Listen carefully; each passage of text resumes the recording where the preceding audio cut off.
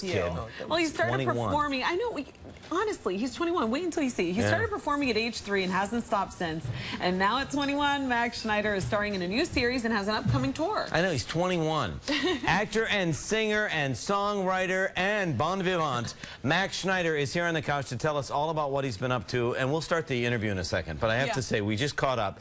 So you're like a neighbor. You grew up in Hell's Kitchen, right? Yes, indeed. Yeah. Passover last night with the family? Last night with the family. How sweet is this? It was wonderful, yeah. What a good kid. I love this. Well, okay, so tell us about your new show, Crisis. It's a very intense action political thriller. We go on this field trip, we get kidnapped, they use the kids to manipulate the government through their very powerful parents, and it's basically how far would you go to protect your child and the people you love. This is terrifying. Let's watch a clip. Let's watch a clip. Give it to me. Let me get rid of it. What happened in that room, Ian? Come on, before we get caught.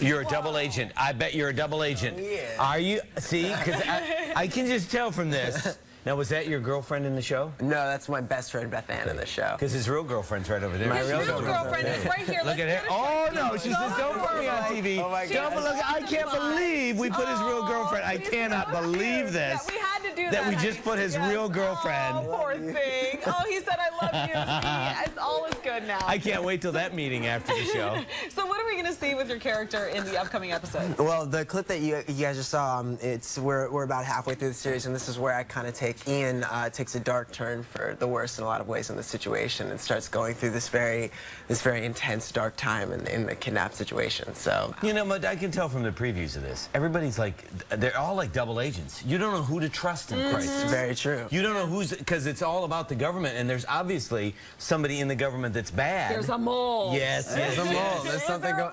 Yes, there is. Of course. I'm on it. Yeah. Well, now you're also a singer, and you brought your ukulele with you. Of course. So now, why is it in the case? Why put it in the case? I don't know. I just Come on, wanted get to it out of the protect case. Get it out of the case. Get it out of the case. It's a great prop. Let's do it. You had a song that was just featured in a movie? Yes, it's my new single called Mugshot, and it was in the Veronica Mars movie recently. No kidding. Which was wonderful. That's awesome. Okay, Thank so you. Can you play something for us? Yeah, quickly? I can just make up something about this right now. Do it. Do that. Do it.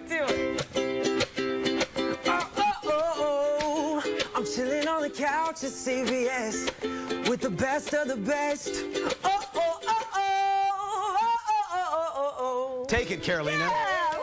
Yeah. I don't know. You're the best. Oh my gosh, that's awesome. Can I ask you a question? This is like totally, have you noticed we're not even doing this interview? Right.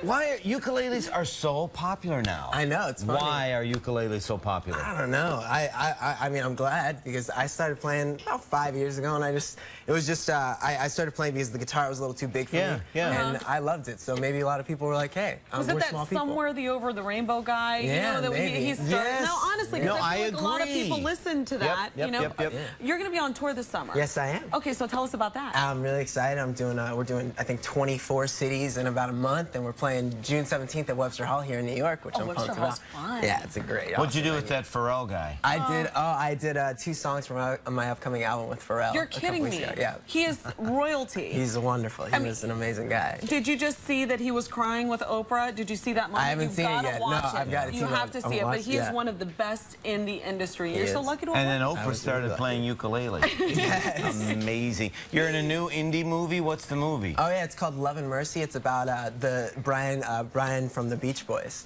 and it's a story about the Beach Boys and their sort of upbringing. And I play Van Dyke Parks, which was he was the producer with Brian for the record Smile. Ooh, and it was wonderful. It's my first time playing, you know, an actual person, and it was a really wonderful experience to research and really become someone who's still alive. And hopefully he sees the movie and he's down with what I did. What do you want to do? You want to act or you want to do music? I would love to do both forever. Why choose? You're I young. know.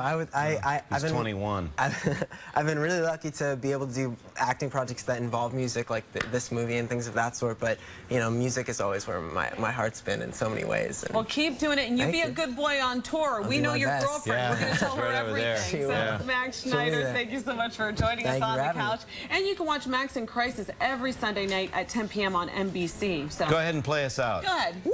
Don't forget this. Yeah. We're gonna tell you about a happy little pooch who was rescued on a train all the way to Manhattan. And take it, Carolina. Oscar-nominated star Taraji P. Henson is here. Look at her go!